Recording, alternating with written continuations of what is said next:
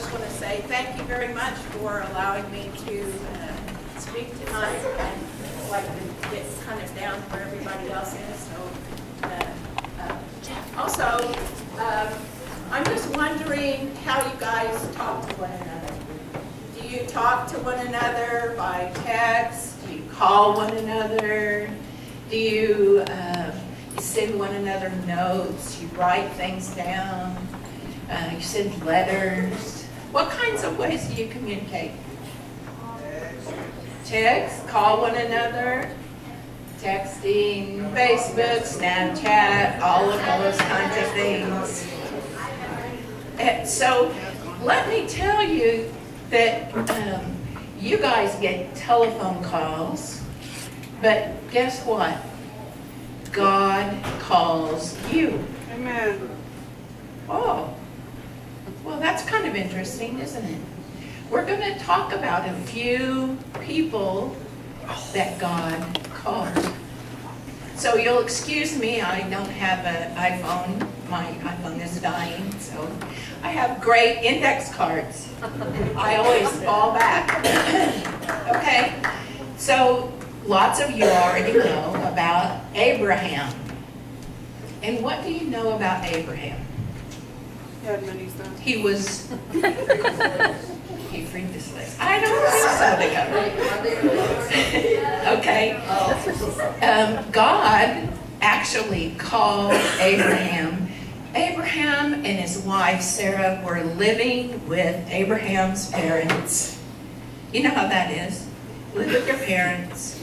But guess what? God said, come on, Abraham, you have to move. I want you to follow me. So Abraham and Sarah followed God. Now, God promised Abraham that he would make his heirs as many as the stars in the sky and the sand on the seashore. But Abraham followed God and he loved God, but he didn't have any descendants, so he didn't know how that was going to happen. So finally, Sarah decided that she would give her handmaid to Abraham, and they had Ishmael, but that wasn't the same as Abraham and Sarah having a baby themselves. So finally, you'll never guess, how old was Abraham when they finally had Isaac? 100 years old. How long have you waited for something that somebody else has promised you? Have you waited like a week? Maybe 2 weeks? A year, maybe? Abraham waited probably about 75 years for God's promise to come through. But it did. And when Isaac was old enough, guess what? God said, okay, Abraham, I want you to sacrifice your only son. Wow! I'm sure Abraham was just going, my goodness, what am I going to do? But I know he trusted God. I know he trusted God. So he thought, no matter what happens, God is going to still come through with his promise. So Isaac and Abraham go up, and Abraham is just about to raise his hand to sacrifice Isaac, and what happens? There's a ram over here in the bushes, and they use that ram to sacrifice to God, and God kept his promise. Don't you think that Abraham felt like God called him? Don't you feel like God called Abraham? So let's move down.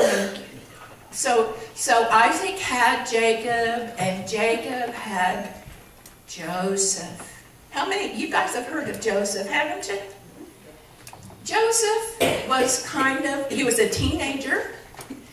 He kind of was a little boastful maybe, because he told his brothers his dream, and he told his brothers that they were going to bow down to him. You know, older brothers just don't like that.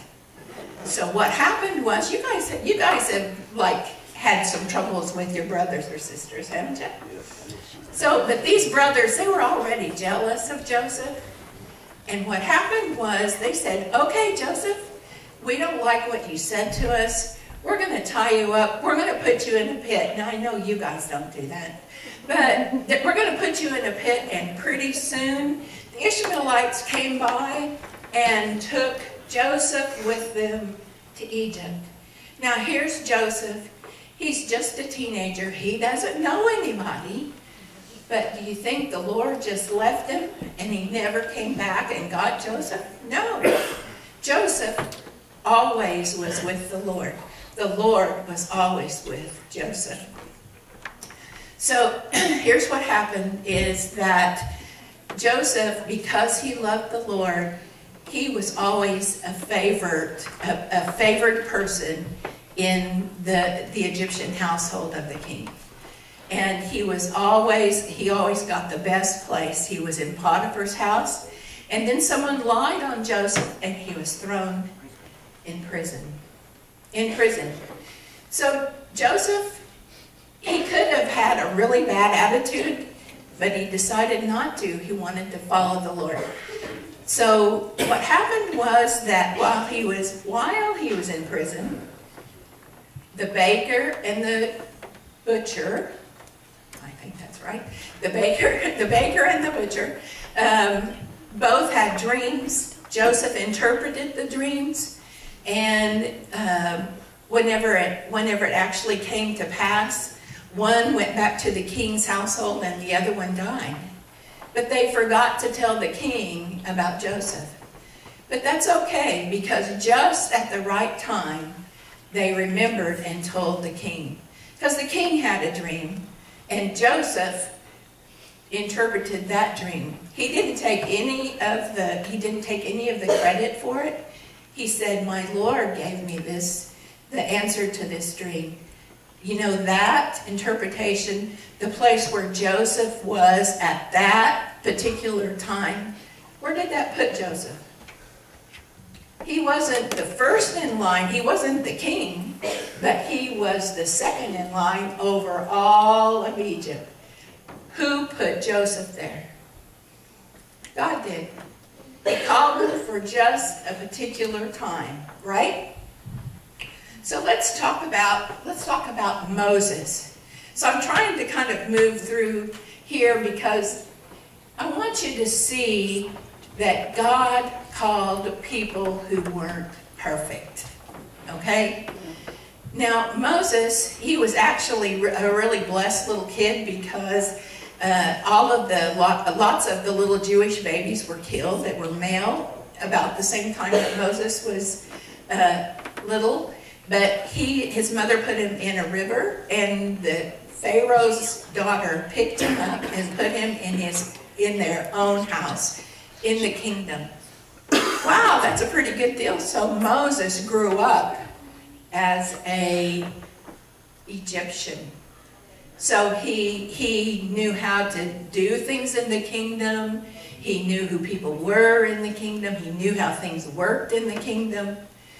But here's then what happened is that Moses saw how the Egyptians were treating the Israelites. And he wasn't very fond of that. So one day, one of them was really misbehaving towards an Israelite and he killed him. Wow! He moved. He fled to the far side of the desert. I don't know where the far side of the desert is, but it's a really long ways away and nobody's around.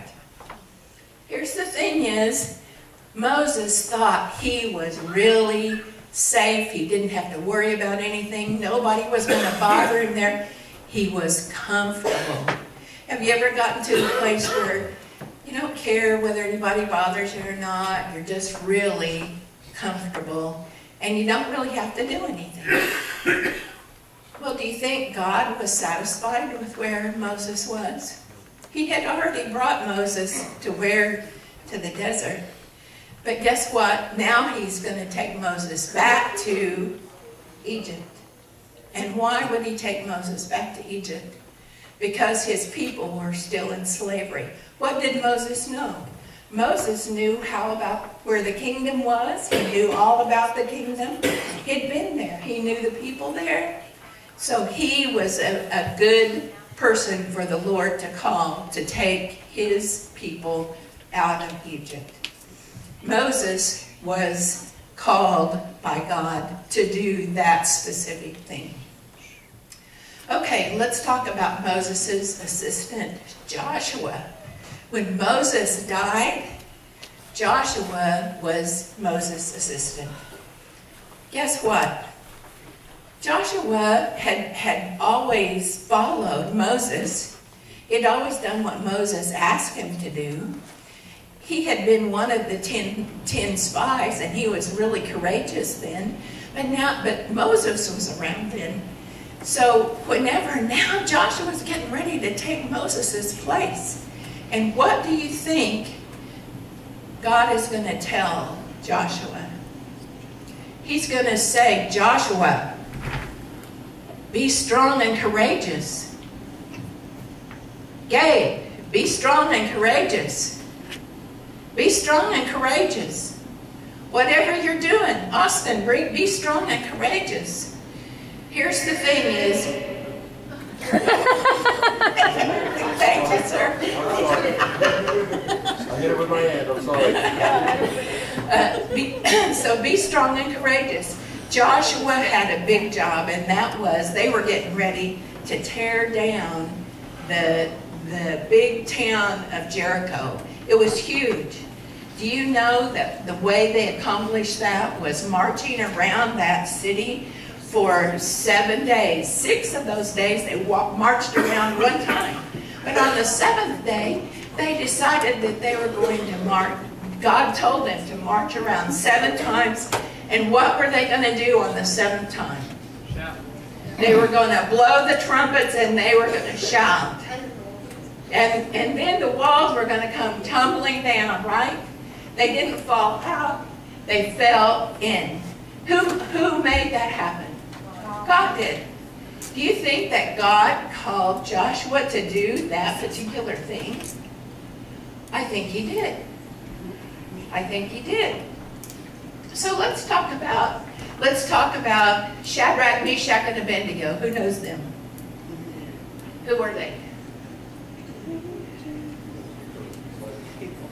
They were 3 teenagers who were in Persia, and they actually were working for the king.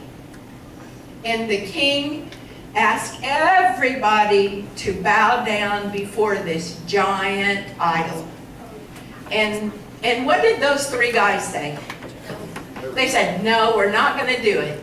We're not going to do it. And we don't care. You can go ahead and throw us in the furnace. It's okay. Because God is going to rescue us. And if He doesn't, we're still not going to bow down in front of that idol. That's right. And so the king throws them, or has his guys throw them in the furnace. And what does the king rush back to see? Oh, he has a change of heart, and he's going to go get those kids out of the furnace. But what does he see? He sees 4 people in there, doesn't he? Who does he see? He sees Shadrach, Meshach, and Abednego, and someone who looks like the Son of God. Now, what do you think the king, do you think that changed the king's mind about, and his perception about those people who were there? Who did God call to do that? Who did God call to go through that? Shadrach, Meshach, and Abednego. Yeah, they walked out of the furnace. They didn't even have any singed hair. Their hair wasn't even singed. But the people who opened the door to the furnace, all of them were killed. But they walked out without one hair on their head being damaged. Okay, let's talk a little bit about a few people in the New Testament. So, I'm skipping several. You guys will be proud of me. let's see here. Okay. So,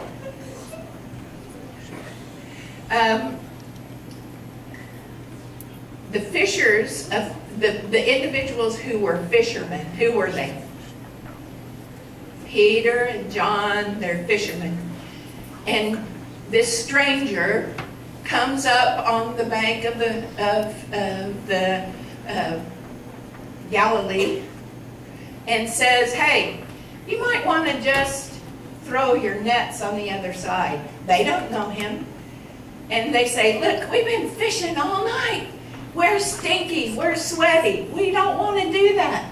He said, well, if you throw your nets on the other side, you'll find out that your boats will be full of fish. And sure enough, that's what happened. That's right.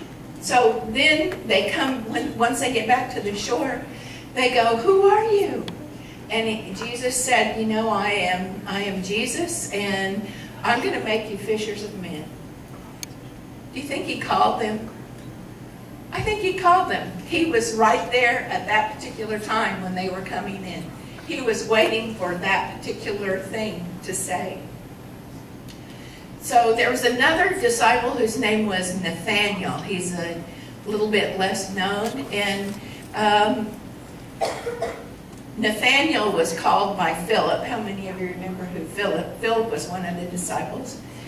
Nathaniel was called by Philip, and Philip said, come and see the Messiah, come and see this Jesus. And so Nathaniel comes, and Jesus calls him by name. He said, Nathaniel. He called him Nathaniel, and Nathaniel said, how did you know my name? He said, I knew you while you were standing under the fig tree. So Jesus already knew Nathaniel. He already knew that Nathaniel was coming. He was calling Nathaniel. He was calling him. So what about, now most of us know about Zacchaeus. Almost all of us know the story about Zacchaeus. But, so Zacchaeus was a tax collector. He was not a very honest tax collector. And he very likely took money that wasn't his. And he had interest about Jesus. And he heard that Jesus was coming to his area, and he wanted to see him, but he was short. He couldn't see anybody. He couldn't see anything. And so he said, I'm going to climb up in this tree. And so when Jesus comes along, he goes to the tree and he looks up and he says, Zacchaeus. He calls him by name. He calls Zacchaeus by name and he said, Zacchaeus, come down from there. I'm going to go to your house today. And Zacchaeus immediately recognized that Jesus, when he went to his house, that Jesus was who he was. And he said, I'm going to give back the money. I'm going to give it back in more than what I took. So Zacchaeus was called by Jesus, wasn't he? Okay, I'm getting close here. I have two more. Don't count. Okay, what about the woman? What about the woman at the well? Do you know that we don't know what her name is? Her name is never mentioned. But Jesus went at noon. It was the heat of the day. He went through Samaria. That's not a normal thing for a Jewish person to do, to go through Samaria. He went at noon. It was the hottest time of the day. He knew that that woman was going to be at the well. He knew. And so when she got there, he asked her for a drink of water, and he said, you know, Jewish people don't ask us for a drink of water because we're just not friends. And Jesus said, you know, if you drink my water, you'll never be thirsty again. And she went, okay. And he said, go get your husband. I want to speak to your husband. And she said, I'm not married. And then, guess what he said to her? He said, I know you're not married, but you have had 5 husbands. You've had 5 husbands, and you're not married to the person that you're living with now. And she was astounded. She knew immediately who Jesus was. She knew immediately that he loved her. And do you know what she did then? She went back to her village and invited everybody to come and see Jesus. Do you think that God knew, that Jesus knew she was going to be right there, right then? He met her there. Do you know that he knew, Austin, that you were going to be here tonight? He knew that you were going to be here. He knew Dakota was going to be here. You know, Kristen was going to be here. He knew, because tonight he wants you to know how much he loves you, how much he's calling you to be what he wants you to be. We talked earlier about how we talk to one another, how we communicate with one another. How do we do that? We have to talk to one another. So if we were going to talk with the Lord, how would we do that? How would we know what the Lord wants us to do? Let me tell you that the Lord is calling each one of you, calling you certainly to be a Christian, calling you to be the righteousness of God in Christ Jesus. What does that mean? He's calling you to that. What would that mean? That means that you're hungering after God, and the way that God sees you is through Jesus Christ. He sees you that way. He sees you he sees all of your faults, and still he loves you with all of his heart. Do you know that every one of you he knew before you were ever born? He knows the number of hairs on your head. He knows, and your name is written in his palm. Your name is written in his palm. Let me tell you how you think that Jesus Christ is going to call you. You think that maybe one of these days you're going to just go, oh, I think I know what I'm supposed to do. Do you know that this is what God will do? Is he will put a hunger in your heart for a particular thing. He will put a hunger in your heart for a particular thing. And then he will say, Joseph, you know that thing that you really like to do? Well, I want you to give that to me. I want you to do that in my honor. For me, I never thought I was very good at anything. I always wondered, how in the world is God going to use me? What in the world can I do?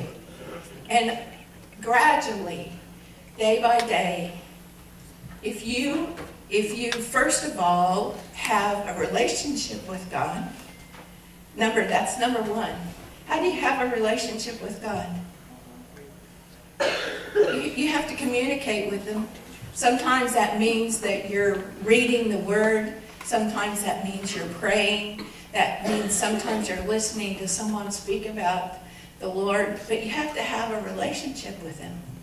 Then he's going to put things in your life which are going to be meaningful to you. But he already knows what the desires of your heart are. He already knows. And so whenever you get to the place, whenever that you are seeking the Lord, that calling will come to you. That ability to do something that nobody else can do is going to come to you. He's calling every one of you this evening. He's calling Hannah. He's calling Aaron. He's calling Alon. He's calling all of you because he loves you. He just wants to have a relationship with you. And you guys are the ones who have that ability to make that happen. God is already there, just like we were singing about tonight. He's pursuing you. He's leaving the 99 to come after you. But it has to be your idea. It has to be your choice. Your choice to follow after him and pursue him. I think I'm finished, Pastor.